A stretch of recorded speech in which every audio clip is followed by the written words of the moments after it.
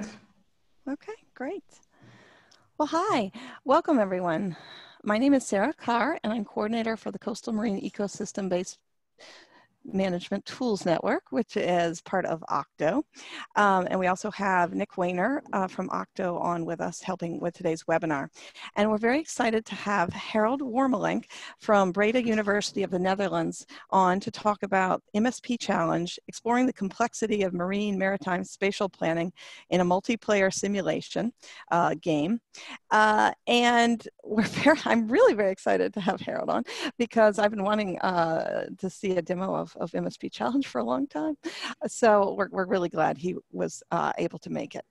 And we're very glad all of you are able to make it. It's kind of a crazy time. So we hope you are able to enjoy the webinar and keep furthering your work through learning during online at this time. Before we get started, before I turn it over to Harold, I just wanted to let everyone know we highly encourage you to ask questions during the webinar. We'll have Harold's presentation, which will include some live demonstration of MSP Challenge. And then we'll have a time set aside for Q&A at the end. But go ahead and send your questions throughout. We encourage you to send them to the Q&A option in Zoom. And but you could also use the chat. Now with the chat, you do have the ability to chat with all attendees. And if you have something to share about that's relevant to the discussion, we highly encourage you to go ahead and share it. Just please use it respectfully because it does go out. It does have the option of going out to everyone. Okay, well, thank you everyone. And I'll turn over to you, Harold. All right, thank you, Sarah. Thank you very much. And hello, everyone. Well, I'm going to say good afternoon. I'm in the Netherlands. It's just after 5 p.m. here. Beautiful sunny Netherlands at the moment from home. And it's a pleasure to be here. Thank you very much for inviting me, Sarah, and everyone at the Skimmer. It's great to demo and tell you more about MSP Challenge, the simulation platform in particular, all about marine or maritime spatial planning. Before I get into all the nitty-gritty of what I'll be telling and demoing this afternoon, a little bit more about me, I guess, would be nice. Yeah, so here's a boom, me in your face, Harold Wormelink. Super excited, R&D project leader at Breda University of Applied Sciences.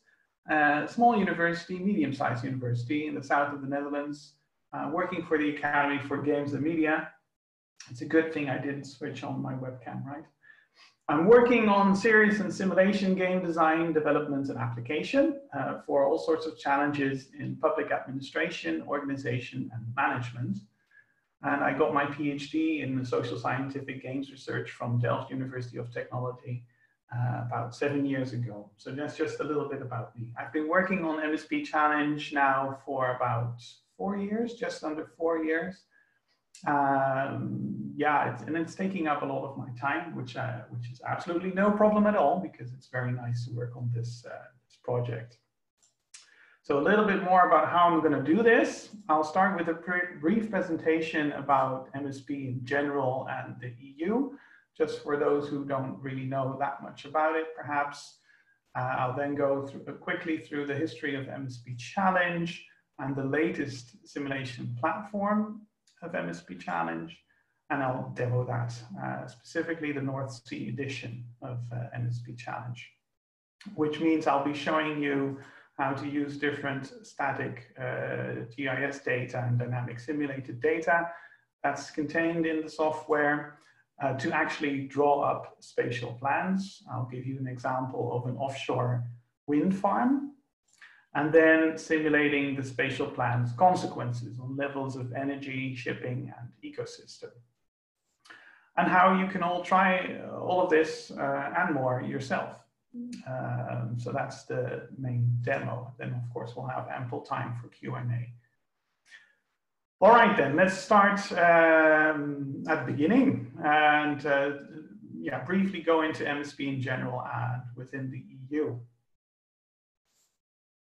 So MSP, marine spatial planning or maritime spatial planning, is a hot topic within the EU. And luckily, there's all sorts of material you can find to get a brief introduction into it. This video, I highly recommend. You see the link there at the bottom of your screen. You might want to take a screenshot of this or something to visit that link on Vimeo. It's a great short movie, animated movie clip in which you get a really nice general idea of what MSP is. We didn't develop it, by the way. We're very thankful that the University of Liverpool and their partners made this movie we've worked with in different projects. Basically, it's about balancing the protection and use of the sea. So protecting the marine environment and making sure society benefits, society in the broadest sense of the word, as you can also see at the top of this, this nice still of the movie. Shipping, oil and gas energy, also renewable energy, fishing, all sorts of stakeholders involved, of course, in actually the use of the sea besides protecting it. And marine spatial planning is really very much about a process and an outcome to make sure that those two are balanced. You might be familiar also with this diagram. I won't go in detail through it. This is, as you can see on the right there, a main diagram from a report on the step-by-step approach towards ecosystem-based management in the form of marine spatial planning. And all I want to say about this diagram is that it's actually, yeah, it really, in a quite detailed level, explains how you can go step by step, obviously, from getting a mandate to do maritime spatial planning typically within a national government, and setting up an organization there to actually start doing it, first by pre-planning. So I'd like to explain that as planning the planning.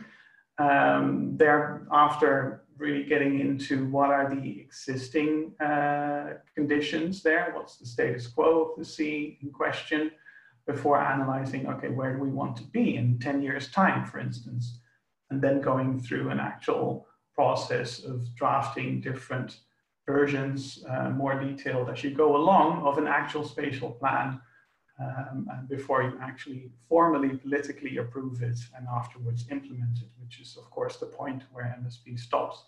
And as this diagram also indicates, stakeholder involvement is very important to MSP and goes through all these different stages of the process. Just to show you some examples of the different ways MSPs can be depicted. These, of course, aren't the official and full MSPs of the Netherlands and Belgium. Of course, there's always a heavy policy document involved in it as well, but basically it's, of course, a map. On the left there, you see the Netherlands with their exclusive economic zone in the North Sea. Quite a big one. It's bigger than the country itself. And what you can see there is lots of space, obviously, for shipping routes, marine protection, and all the black dots, I'm sure you could guess, are oil and gas platforms in the North Sea. And of course, you also have lots of other uses there. You might be able to see some thin white lines everywhere. Those are cables and pipelines. And the little red dots, dollops, if you will, here and there are offshore wind farms that are already being built or operational. On the right, you have the Belgian example. It's not the official maritime spatial plan again, and this one is already a bit older. They've actually gone into a new round of maritime spatial planning already, and this is a much smaller area in the North Sea, obviously. Just to give you a sense of what does it look like. Now, why is this all such a hot topic in the European Union? Why is this all happening? Well, basically, a key factor here is the MSP directive. Now, for those of you who don't know, the European Union actually works through directives, and when it comes to establishing new laws, directives that obligate the member states to actually implement certain laws in their national framework, so national laws.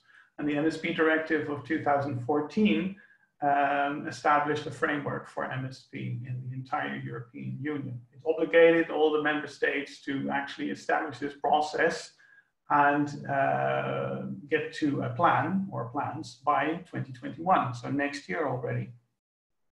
Of course, many countries were already at it when it came to MSP right before that, and since the directive as well. Some countries are still not done yet. So yeah, some countries are quite in the crunch, if you want to put it like that. And what what the directive stipulates is that, the member states really need to approach it in an integrated manner. All spatial uses and possible conflicts of the sea in question really need to be in there. The plan needs to be evidence-based, really best available knowledge needs to be underpinning it. It also needs to be ecosystem-based. So it has to start and end, you could say, with the ecosystem. Really monitor the cumulative impact of human activities on the marine ecology. It has to be transboundary, meaning that it has to, in the end, concern the sea basin level, even though of course the countries have control over their own economic zones only, they do have to coordinate between them and get to a proper plan on the sea basin level, consult each other, coordinate with each other. And of course they have to inform the general public and consult all relevant stakeholders. So this is a massive challenge, isn't it? I mean, try to imagine it. You've got this European sea basins, a patchwork of economic zones there, crossing borders also with non-EU countries, obviously, right? Lots of transboundary national and sectoral interests where one country's solution or sector's solution or stakeholder solution is another one's problem. And you do have to try to achieve synergy by cooperating. And yeah, just to reiterate the massive skill there, of course, this picture isn't completely accurate, but the blue area there does roughly represent the entire area that needs to have an MSP in place in terms of process and outcome by next year. And as I mentioned, not all countries are done yet. So yeah, at this point, I'm gonna shift towards, okay, so where does MSP Challenge come in? Basically, this MSP Challenge all started already 9 years ago, 2011. Lodewijk Aspoel of the Ministry of Infrastructure and the Environment in the Netherlands, together with Xander Keizer, approached Igor Meyer, the professor I'm working for at the Breda University of Applied Sciences, with this idea of, okay, can't we develop a simulation game to help people understand this topic of MSP, learn by doing. And they're not, of course, just students, also policymakers, public administrators, people who have to step into this new world of MSP. And they did. They made a first version, and it was applied at a big workshop in Lisbon with lots of success, which slowly led to the development of a bigger version of the game, 2013. And by 2016, there was sufficient interest also in a board game. Of course, there's lots of great advantages to having a board game as well. So yeah, it's kind of interesting. Lots of simulation games start out as a board game before they become a digital game. Here it's the other way around. It started as a digital game and later also became a board game.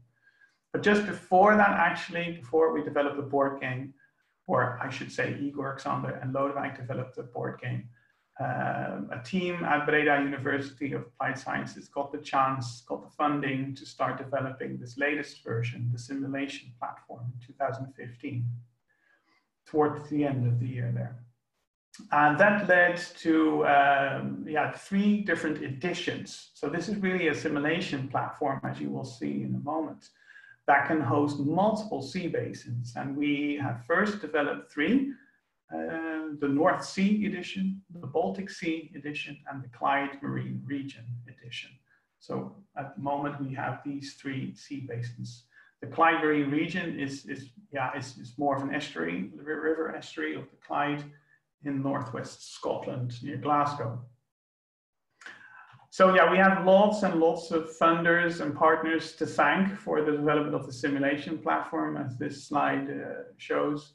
Lots of funding of the European Union went in through different programs, and we're very grateful for that, because without it wouldn't have been possible.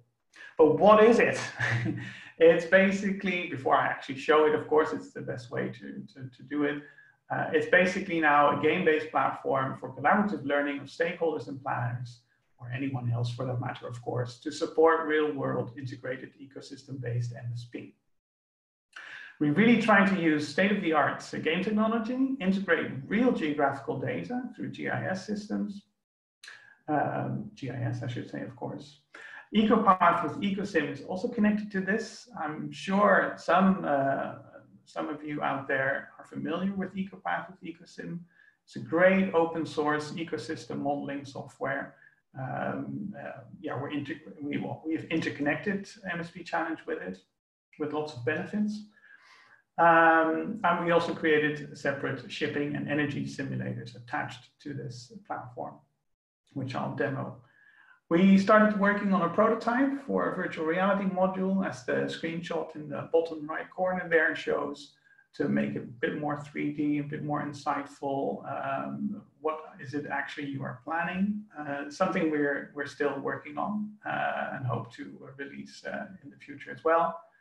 It offers lots of scenario options, so you can set different player goals. You can control the time of the simulation. You can pause it to just give people enough time to plan, or actually just kickstart the process by just clicking on play to start the simulations running in the background already. And you can enhance it with role playing, not necessarily within the software itself. You can also do that, of course, outside of the software, as I'll explain in a minute as well. In short, it's quite expandable and adaptable. We really wanted to create a platform that can host different sea basins, integrate different real geographical data, connect it to simulations to show possible consequences of the spatial plans that you're making there.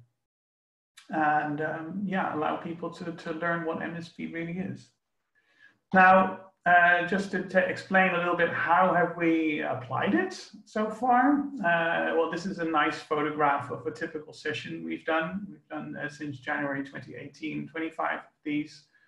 Roughly like this. Of course, every time it's a little different, with in total just over 350 people already in 15 different countries, mostly the Netherlands, Germany, and UK.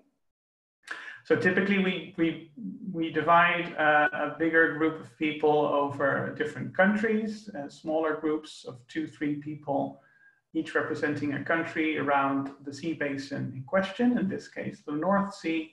And we ask them to represent that country and develop spatial plans. Now, they're all connected to the same server.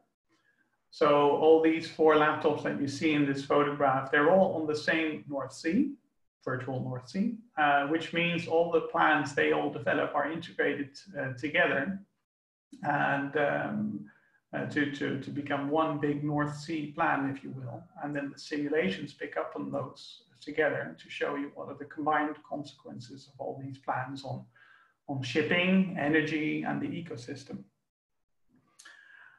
So just this is all to give you an idea of all, how have we use this. It's high time to give you a demo. So I'm going to switch over here. And this is, of course, the point where things might go wrong. I hope not.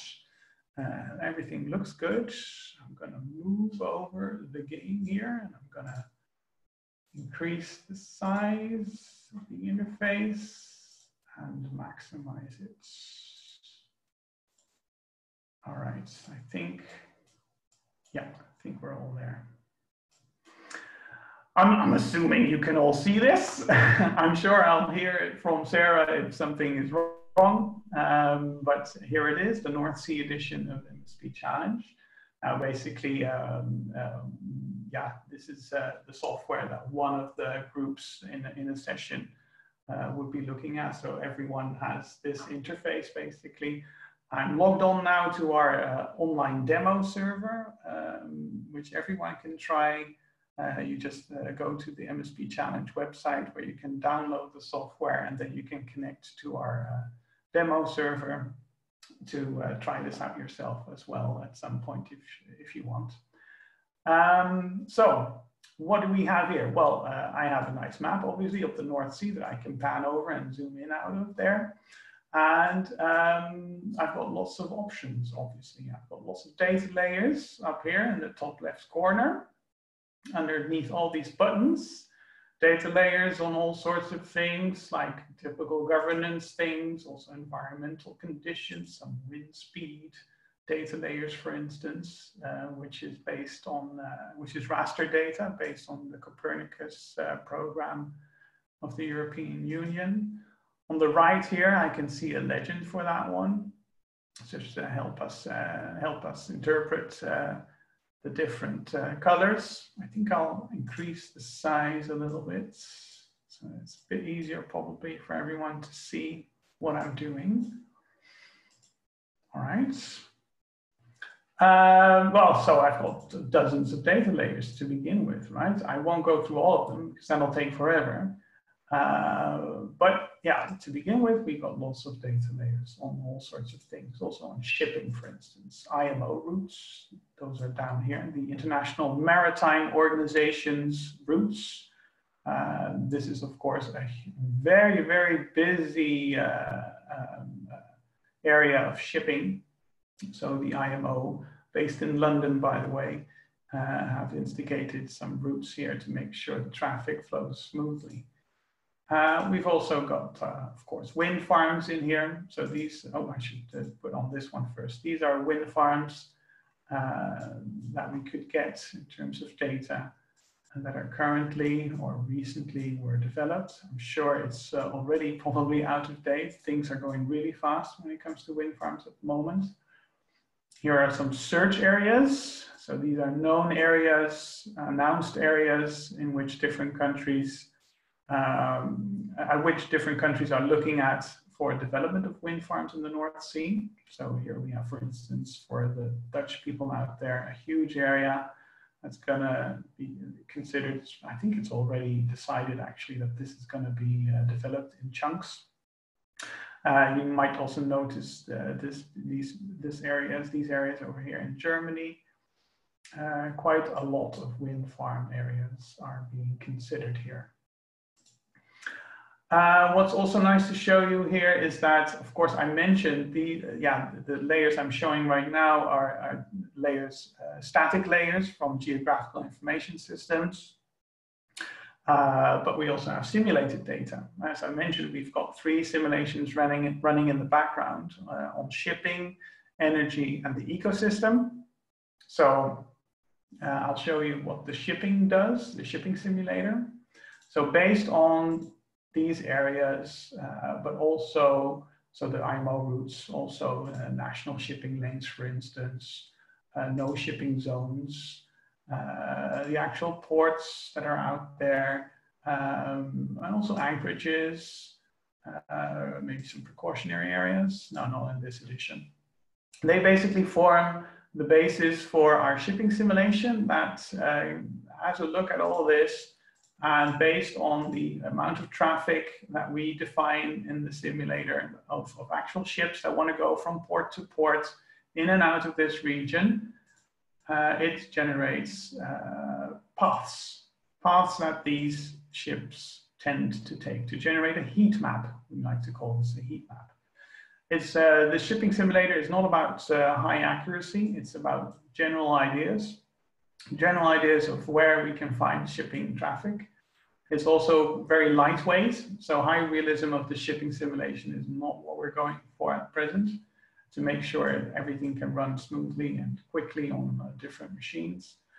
But here, the nice thing about this pathfinding shipping simulator is that it's responsive, right? It's dynamic. So if someone were to draw plans that's in the way of existing ships, yeah, the shipping simulator would respond and go around those plans. So I can show you that later as well. Now, of course, many of you, I'm sure, are much more interested in the ecosystem simulation. Now, this works through pressures. So we've got lots of pressures in the simulator generated by the different human activities, things like noise, a noise pressure layer. Now you can imagine, I think you can imagine what all this noise is coming from. If I activate another data layer, you'll get it confirmed. I actually go here.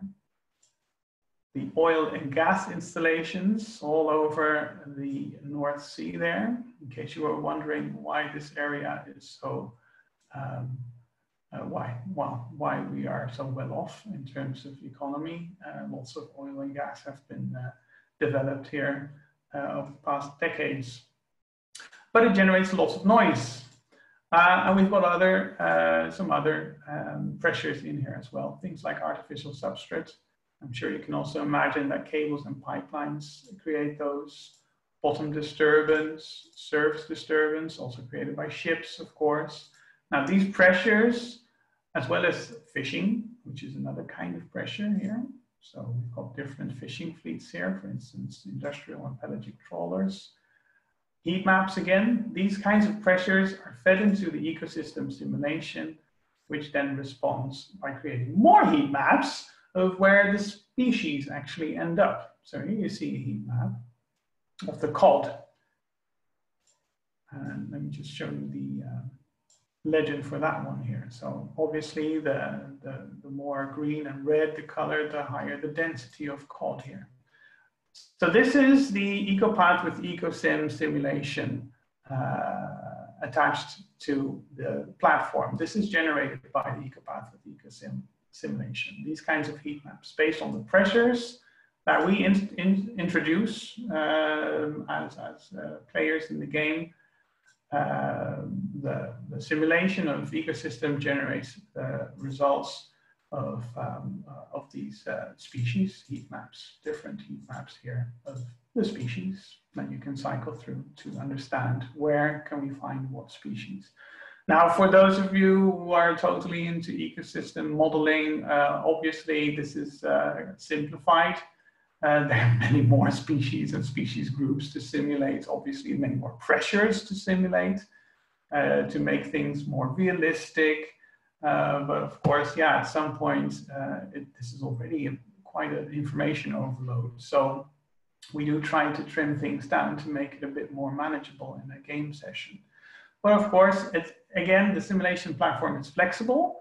So yeah, the nice thing about it is that if there is interest in getting a session together, getting a game together, an edition together with lots more data layers, lots more realism in it, yeah, we're ready to support that. So that's nice about this flexible platform. Now, of course, it's not all just about data layers, it's about planning. So let me show you how that works. I'm gonna start by clicking on this big plus up here and providing a name for our new plan, which is gonna be a wind farm.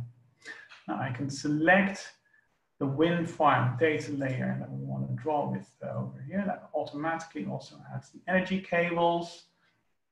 And I'll also add landing stations over here. So those are the points, landfall points, some people call them as well. Point where the cables reach land, the energy cables. And just because I want to consider moving shipping routes in favor of this wind farm, and maybe even decommissioning an oil and/or gas installation, I'm going to add those as well. So as you can see in this interface, yeah, you can make a plan as complicated or easy as you want. You can involve just one data layer or a whole bunch of data layers, and you can go through this wizard many more times. Now, this simulation is time-based. I'm not sure you can all see that. I have this interface up here. Oh, I can move that around. Of course I can. why didn't I do that before? Okay, so up here you see we are now in March 2020 in our simulated time. And time is actually running, just flipped over to April there. So this is time-based. I have to think, when do I want and can I actually get this plan implemented? Well, let's say 2030. Yeah, so we're ready to get started. This opens up a little plans monitor up here, and I can expand. And as an administrator, I can actually see if there's other people also drawing up plans. But here is my plan, the wind farm.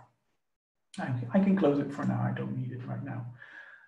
So I've now activated my plans, which mean my plan, which means I'm in viewing mode 2030, because that's my implementation date, right? So I can start editing. What do I want the world to look like in 2030? Well, I want my wind farm, and I want it over here. So we have here in the center, I'm sure you noticed already, a light colored area. That the base data layer that's activated is bathymetry, so the depth of the sea, which means the lightly colored area is a shallow area. For those of you who don't know, this is called the Dogger Bank. Dogger Bank is a shallow area right in the middle of the North Sea. That's a very interesting area, precisely because of wind farms. Shallow areas are very interesting for wind farm development. So let's assume I'm playing on behalf of country red, England. And I'm going to zoom in over here. I'm going to start creating a huge wind farm. Why not? I'm clicking on create and I'm placing points like so. It's just single clicking, placing points. So I'm going to take over this entire Dogger Bank and create a humongous wind farm. Why not? Well, there's lots of reasons why not, but it's a game, right? So we can try things. Oh, this would be a huge wind farm, I can tell you. 73 gigawatts is huge. Now, of course, when I want to accept this, I have to consider other things like, oh, shipping routes, right? Shipping routes are in the way. Are they? Let's have a look. Ah, yes, there's a shipping route in the way. Oh, there's more red exclamation marks, right? Oil and gas installations. Well, for the sake of time, I'll keep it easy and I'll just edit this, make it a bit smaller. I'll just move this over, move these points over, thereby decreasing the size. I'll do it a little bit more, make it a bit easier. I'm sure this would solve it. Does it? Do I still have issues? I don't have issues. Well, maybe I have issues, but this plan doesn't have issues. Great. So now I can accept it. So I've created a nice, huge wind farm here that isn't in the way of anything. It's in shallow waters. This might actually be feasible. I don't know. I'm not an expert. Now, before I can just watch to see what the consequences of this plan are, I do need to get it approved. So this is also where the multiplayer functionality of the software comes in. Of course, you have to recall that typically in a session, we have multiple people logged on to the same North Sea in this case, all planning. So we built in sort of a process flow in this system where you can first, for instance, say, oh, I want to open this up for consultation of the other players so they can actually see it and tell me what they think of it. You might also want to create a plan that crosses borders, in which case you'll need actual approval from the people involved. But in this case, you know, I've stuck to England, one country, I'm playing as England, so I can approve it. And this means by the time the simulation reaches 2030, May 2030, this will actually be implemented and the simulations will respond. Now that'll take a while, so I'm skipping that, and instead I'm showing you some slides of what the consequences of this particular plan would be. So let me go back to my presentation here and show you, and then we are ready for questions. So go back here. So what we tend to do in sessions, which is my favorite moment of a session, if I'm completely honest, it's towards the end of a typical game session, is we do before and after pictures. So for instance, in this case, that would look like this. I have a before of shipping intensity. So this is shipping intensity at the beginning of the game when no one has planned anything yet. And then I went ahead and planned my wind farm, which led to this. Now I'll cycle a little bit between those again, just in case you missed it. Have a good look at your screen. This is the before.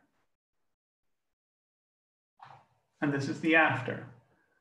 So I'm sure you noticed some differences there, particularly this big red line over here. What's that about? Well, our shipping simulation has noticed, okay, you've got a big wind farm over there, and they need to be maintained. The wind farm needs to be maintained. So that generates lots of maintenance traffic, and it's coming from that port over there. But you also notice that this ship traffic going through here is actually going now over there.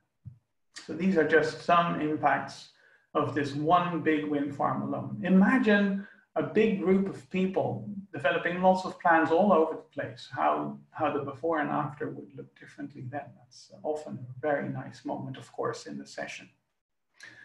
Now, of course, a change in ship traffic, or the location of ship traffic, means also a change in noise, right? So here's the noise before, and here's the noise after. Now, of course, what you notice here is not so much a change in noise because of ship traffic, but of course a change in noise because of the actual wind farm itself, right? Including the maintenance traffic going to it right there. Artificial substrates, another one to do, nice one to do before and after with. So here's the before for artificial substrates. So, right, so artificial habitat, if you will, on the sea floor there or in the water column. And this is after we developed our wind farm there. In my preparations of this webinar, I actually also drew a cable, which I didn't do just now, a cable between the wind farm and a landfall point over there. And that's also now showing on this map, as you can see here, before and after. Yeah, of course, there's more impacts also on the level of fishing.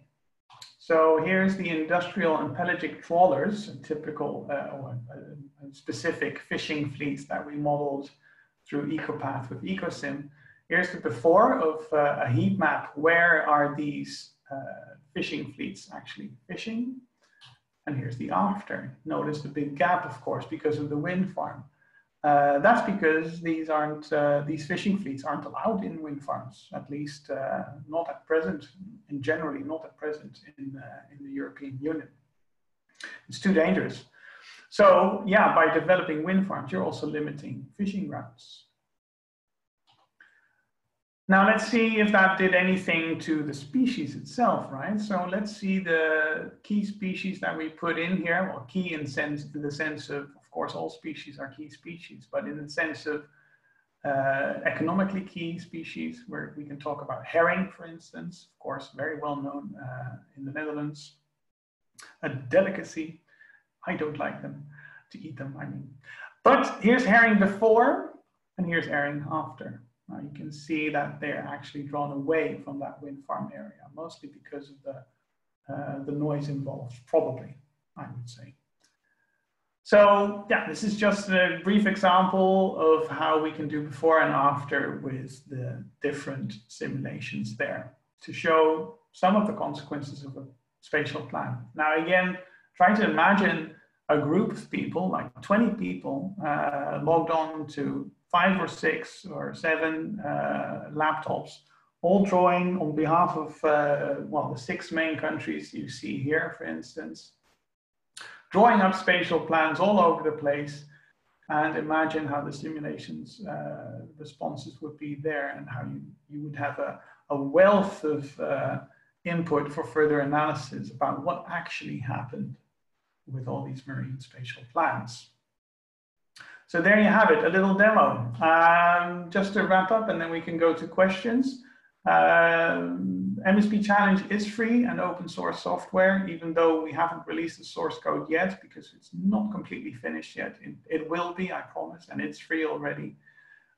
You can try it out yourself using our online demo servers. I mentioned that earlier. Just go to mspchallenge.info. You'll need to create an account, and then you can download the software.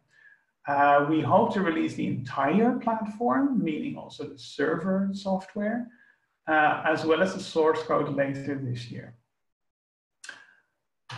And with that, I say thank you, and it's time for a Q&A. I'm sure there are questions about the platform or MSP in the North Sea or anything else. And even if you don't get a chance to get your question answered here, yeah, I'm more than willing to respond afterwards. Just send me an email, and I'm sure I can help you. Sarah. Okay. Oh, thank you so much, Harold. That was a great presentation, and we really appreciate you being here to give it. We have a lot of really good questions already, so we'll just sort of hit it and just start in. If anybody has any additional questions, again, you can send them into the Q&A or the chat. So one question that's come up in several iterations is, where is the tool available for? What regions? And yeah, so if you could talk about, like, is it customizable relatively easily for another region that it doesn't currently exist for, et cetera? Well, I can show you the website. Maybe I should just briefly explain. So basically we have 3 editions, right? So we have 3 regions: the North Sea, the Baltic Sea, and the Clyde Marine region in the northwest of Scotland there. Those 3 are available. The Clyde, we're still wrapping up. So yeah, there's still some nitty-gritty things there, but already you can demo the North Sea and the Baltic Sea. Now, in terms of creating other editions, yeah, because we integrate real geographical geodata from geographical information systems, it's not you click around a couple of times and hey presto, you've got your new edition. Not just because of the geodata, but also because of the connected simulations. Those simulations are specific to the regions in question. So it's not easy at present to create a new edition, and it's a huge innovation challenge to get to that level. We do, however, support it, and we have tools in place to do it. And you can find more information on the community wiki that we created. So if you go to mspchallenge.info and click through, you'll yeah, quite quickly end up on community.mspchallenge.info, which is a wiki. And there's lots of pages on there about using the platform, getting the platform, and actually setting up your own edition. It's quite technical still, but at least we've got the tools in place to support it, and we're looking forward to working on that with you. Okay, thank you, Harold. Question, I understood the main value of the MSP Challenge game to be a communication and advocacy tool to help stakeholders and others to understand what MSP is about and how it could work in practice. Is that correct? Has it ever been used for real, in quotation marks, by those undertaking a planning process to prepare an actual marine plan? Well, actually, since we started applying the platform in January 2018, it's already been more than used for communication and sort of awareness raising, if you will.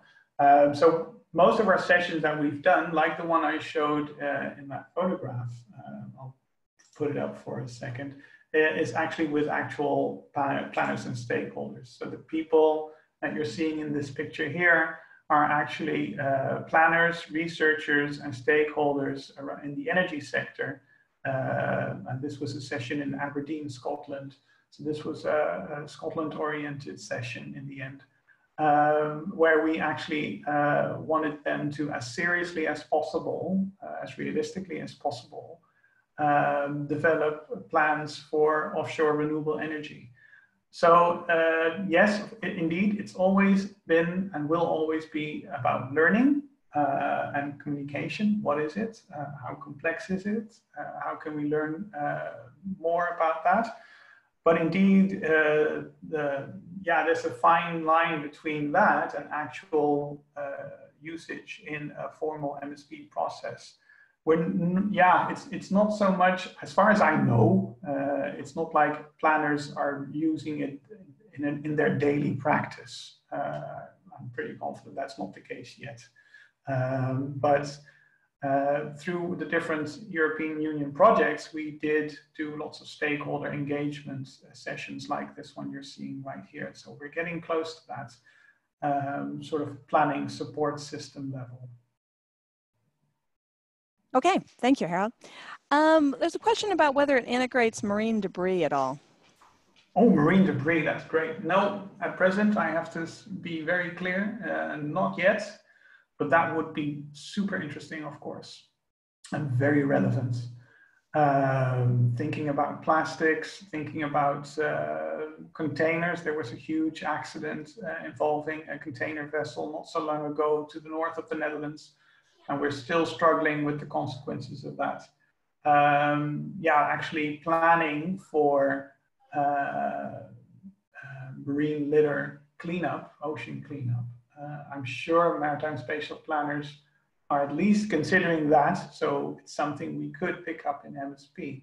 In general, when people come up with new ideas for related to this, like what about marine litter, or what about some other aspect, some other human activity, or the nice thing about the platform is that we can integrate any data layer as long as it conforms to a GIS standard. Yeah, relatively easily. Again, it's still technical. So if there's, for instance, a data layer about this, perhaps based on satellite data, Earth observation data, or if there's some kind of simulator created about this, we can consider interconnecting it with MSP Challenge. Would be nice to do in the future, but at present, no. Okay, great. Thank you, Harold. Question, thanks for presenting the game. I wonder if you integrate budget issues, meaning do players have to take into account financial constraints? Yeah. Also, do you integrate financial revenues linked to sea development, a little like Farmville? Yeah. Oh, a part of me wishes we did. Part of me is glad that we don't. So the answer to the question is no. There's no financials in the game yet. It is something that came up very early, of course, in the design process. Well, what about the financial aspects, the costs of certain things, and the revenues of certain things? We decided not to do anything with it as yet, because this is a planning-oriented game. So our rationale there is, if a government puts something high on the political agenda, such as offshore renewable energy development at sea, then it's the planner's job to make sure there's space for that, not so much whether there's money for that. So that's sort of the rationale there. It's something we could definitely do. It would sort of introduce, at least I would say, it introduces a new level, of course, of gameplay, which to an extent is, of course, still relevant also to maritime spatial planning. Yeah, of course, we can imagine that spatial planners are, of course, in the end also concerned about costs and revenues to some extent. But it would also sort of shift away from that a little, which could be fine, which could be very interesting. I mean, from a technological sense, by creating a platform in this manner, it opens up other possibilities than purely where we put the boundaries around MSP. So it would be interesting to look into that. Okay, thank you, Harold. And we have a lot of questions pertaining to whether it's applicable, which regions it's applicable for, and just sort of like how much would it cost to develop and maintain this platform for another area? Like how many? Oh, that's a super hard question. It's really hard. Yeah. Because it really depends on how big the area is, how much data is there already available from GIS, are there simulations available? So if you were to say, okay, I have a small area, let's say a bay area, a bigger bay area around the city, not so much the North Sea or something like that. But let's assume we have a small area, a bay area around the city. And yeah, I don't have any simulations, but at least I have some GIS data, and I just want to offer this as a tool for students or stakeholders or planners to at least start drawing up plans using all that different data layers. We don't have any simulations, Harold. I'm so sorry, we don't have any simulations. Well, then it could be quite quick and cheap, let's say, call it that. To set up an addition around that. But yeah, just to give you an indication, to develop the North Sea as it is right now, it did take us, yeah, about a year. Of course, that was also because we were still developing the platform, so the actual infrastructure and the code to support it. Now we don't have that anymore. We just have all the tools available, and we can start looking at creating a new edition. But yeah, don't expect this to be done within a week or something, whatever the small area you're talking about. This is a matter of putting a team together to work together for a couple months to set it up, do it right, get the right data, connect to any simulation that you can find so you can at least get that simulated effects out of it. So it's, yeah, I can't give you exact numbers, but please don't think it's just like that. Okay, all right, thank you, Harold. Oh, there's so many good questions. Let's see, does the system integrate ecosystem connectivity? Well, that depends on the model. So this is the nice thing of the platform's architecture.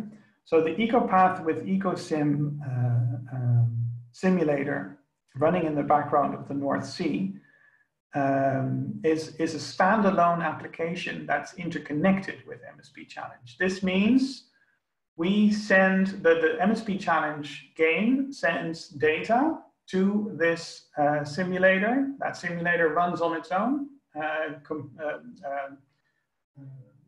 cracks some numbers, and then feeds back output to MSP Challenge again, which means when it comes to connectivity of ecosystems or with, for instance, marine protected areas and their influence there, it really just depends on how good the model is running in EcoPath with EcoSim. MSP Challenge in itself has nothing to do with it. So that's the nice thing of this architecture. As EcoPath with EcoSim on its own keeps developing and people keep using it to develop ecosystem models, introducing all sorts of ecosystem modeling concepts like connectivity there.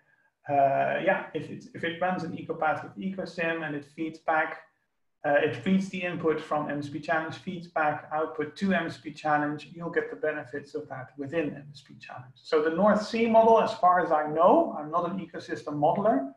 As far as I know, there's quite some aspects of ecosystem connectivity in there. I don't think if that's what the question is also about, when, you know, for instance, how certain areas are nurseries and then species move over to another area as they mature. I don't think that's in the North Sea model yet. But it could be, as I explained, it could be if someone updates the EcoPath with EcoSim model, then yeah, MSP Challenge can be used with that. Okay. Thank you, Harold. And let's see, another question. Are you able to integrate data from coastal land to explore land-sea dynamics that affect marine spatial planning? Oh, that's great. Yeah, land-sea interactions is the concept used in the MSP directive in the European Union for that. Yeah, land-sea interactions. It's a part of the MSP directive. Thereby, it should also be in the game. At the moment, yeah, the way we can do it with this architecture design, yeah, we would need to have that modeled somehow, right? So, for instance, you would need included, for instance, in the EcoPath with EcoSim model, or it could be a separate simulator, of course, but let's assume you would use EcoPath with EcoSim with this. You could introduce the outflow of nutrients or waste or whatever from rivers into the sea. you could introduce that on that level. It's not in there yet, it's not in the model, but you could. And of course, there's other things you could think about.